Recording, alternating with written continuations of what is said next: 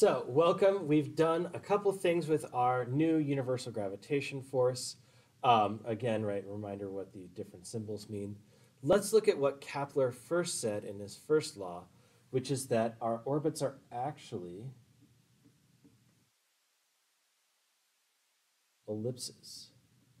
And one way to really kind of emphasize the ellipsiness of it is to show the orbit of a comet.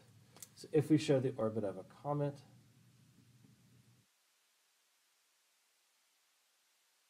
show that, right, the direction and the distance as it travels around in this elliptical path is, right, not constant in radius.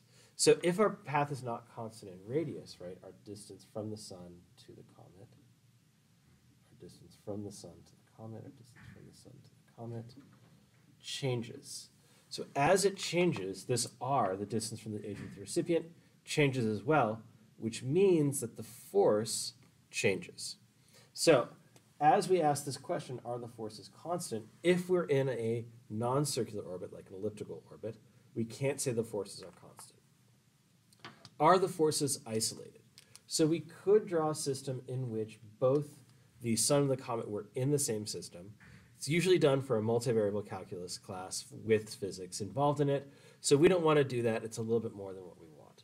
We want to just consider just the comet itself. And if we consider just the comet itself, then we have a force, right, pointing back at the sun.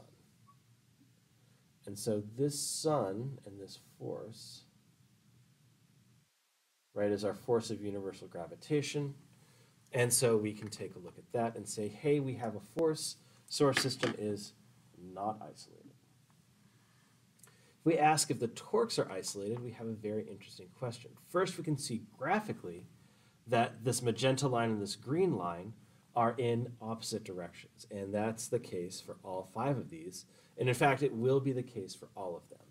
But let's show it a little bit nicer, a little bit more mathematically, in case you say, don't believe me. Well, we have our torque is equal to R cross F. Our F, as we saw, is equal to negative G MA MR over R squared in the R hat direction. And our radius, we can write as R times R hat, right? That's our definition of the R hat, or the definition of R vector, is we can do that. So what we can do now is we can see that this is a scalar and this is a scalar. We can bring them over here. So we have G MA MR over R squared times R, and we can get some cancellation. It turns out it's not going to be all that interesting, because what's left over here is we have a cross product, and we can have in that cross product R hat crossed with negative R hat. So we can see graphically that they're 180 degrees apart, or we can see mathematically they're 180 degrees apart. No matter where they are, if they're 180 degrees apart, this is equal to 0. So we're saying that our torque is equal to 0 because our R vector is parallel to our force vector.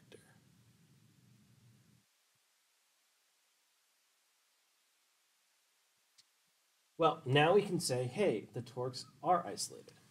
If the torques are isolated, what that means is it means angular momentum is conserved.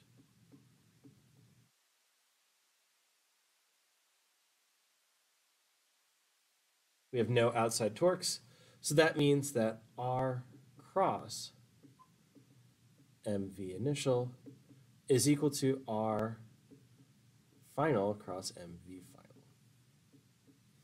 So as we look at this comet's path along here, as it goes from here to here, it increases in radius, even in my bad drawing. And so if it has a larger and larger radius, right, if this gets larger, then in order to stay constant, its velocity has to get smaller. We've seen this before, right, talking about, with talking about curving through areas. If we look at this area and we look at this area, Well, I drew it badly, but if I have these areas now, this looks like Kepler's second law.